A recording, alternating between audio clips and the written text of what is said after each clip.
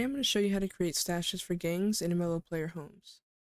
To do this, I'll be using rlksubscription. You can do this without it, but this method is simpler and easier to follow. I hope you enjoy the video. First, click the link in the description that takes you to the resource. Once you're here, we're going to hit the green code and download zip. Once that's done, open it up and open your server resources. Then you're going to drag this in and rename it. Typically, we remove the main from the end, but I'm going to rename it entirely and just call it stashes. Next, go to your server CFG and ensure the resource.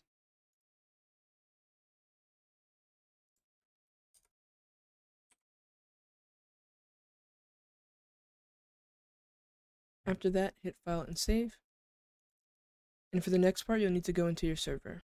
Once you're in the server and at the spot where you want the stash to be, we're going to go to the resource and open the config.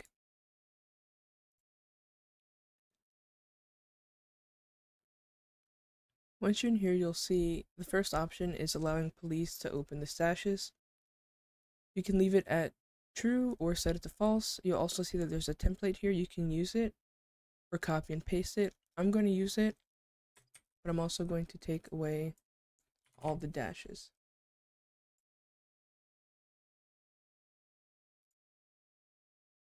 And then we'll remove this. So first you'll need to name it.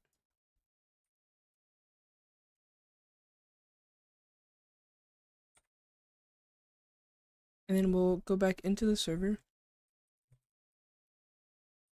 and copy the coords.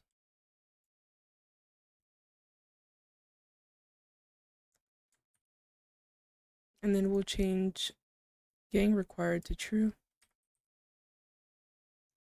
and put the name of your gang.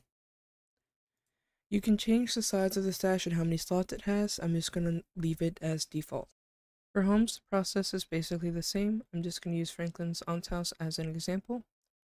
So we'll go back to the config, copy the one we just made, hit enter and paste, and then start renaming the information.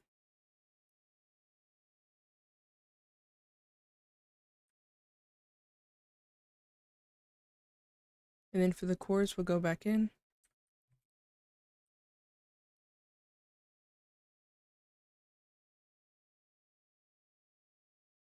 Now I'm going to change required citizen ID to true. Make the gang requirement false. And clear this. Now to get the citizen ID, I'm just going to use an ID that I have.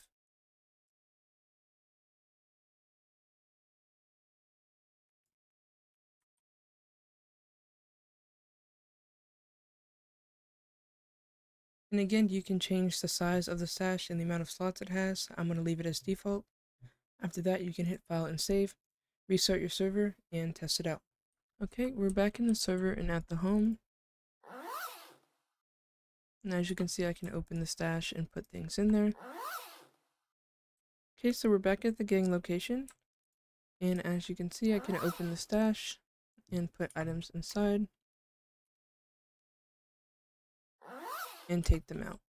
That'll be all for this video. If this helped you out, please leave a like and a sub.